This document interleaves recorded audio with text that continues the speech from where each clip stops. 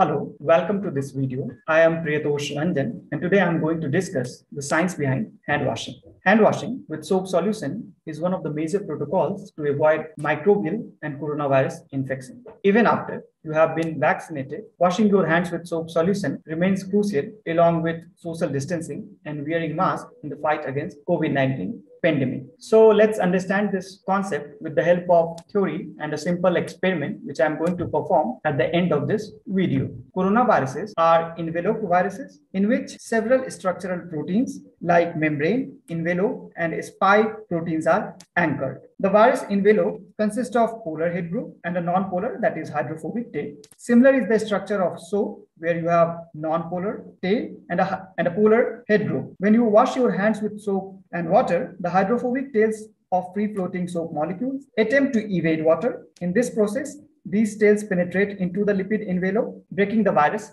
open. This is based on the principle of like dissolves like. Alcohol-based hand sanitizers kill the viruses in a similar fashion. Now I'm going to demonstrate the science of hand washing by doing a simple experiment. Here is the experiment part. In order to mimic the virus envelope, I am using vegetable oil here, which is a kind of lipid. Apart from that, we have plain tap water and soap solution for our experiment. Now, when virus envelope comes in contact with the plain tap water, we'll see what happens.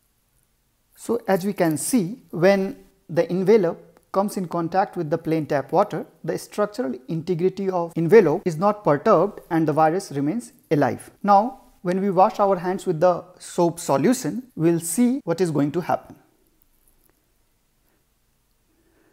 Now, when we add soap solution, the non-polar or the hydrophobic tail of soap molecule penetrates into the lipid envelope, splits it apart and kills the virus. Thank you.